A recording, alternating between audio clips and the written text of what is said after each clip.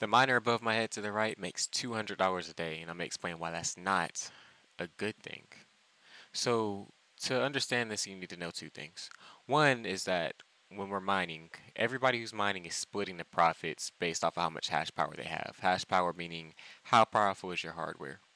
So, what happens is people traditionally mine with graphics cards, which you see above my head on the left, right here. So, this graphics card is one of the best you can buy. It makes about 7, 8, sometimes $10 a day. And it costs about $600, $700 if you buy it at the proper price. Of course, scalpers, like, they charge a lot more for it. And you're looking at an ROI time, you make your money back in a couple months, 2 or 3.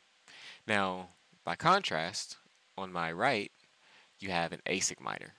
ASIC is an acronym, it stands for Application Specific Integrated Circuit.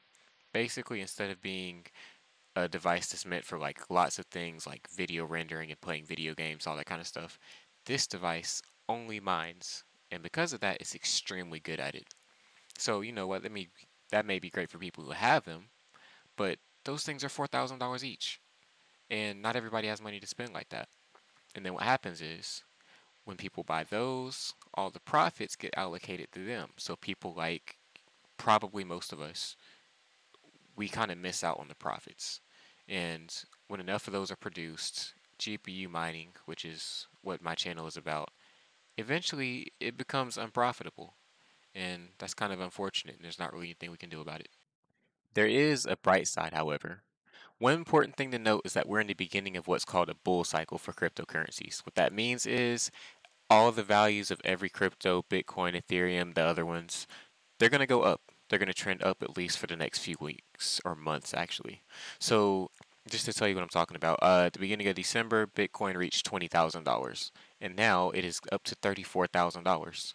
So, given that the price went up by 50%, well, really it went higher and just kind of consolidated down a bit, uh, you can expect the same gains in the near future. People are expecting Bitcoin to reach $100,000 per coin.